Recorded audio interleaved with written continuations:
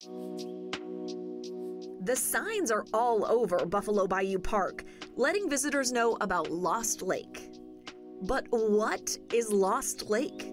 It is truly a lost lake. Lost when the dam that created it failed in the 1970s, pouring its water into Buffalo Bayou. Then it was uncovered again when Buffalo Bayou Park was being constructed, and it was sort of rediscovered and then restored into this wonderful pond that it is today.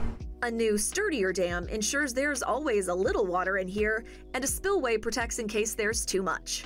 It's this serene space within the park where folks can come and, read a book or bring their family and be by the water.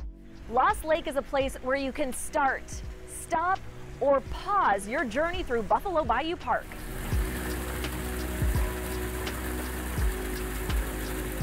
We've made this really sort of a gathering place for the park.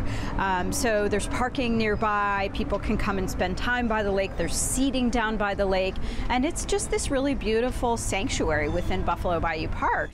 Foodies can also enjoy the view from the restaurant next door. What used to be the Dunleavy is now Flora. We're really pleased to have a restaurant open to the public again, so this becomes yet another reason for people to come to this location within the park.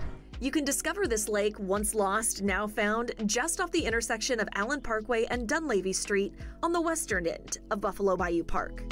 It's a space of meditation within the park. Reporting in Houston, Brandy Smith, KHOU 11 News. We are so glad you're here. Make sure you like and subscribe so we can let you know when we post. Also, check these out.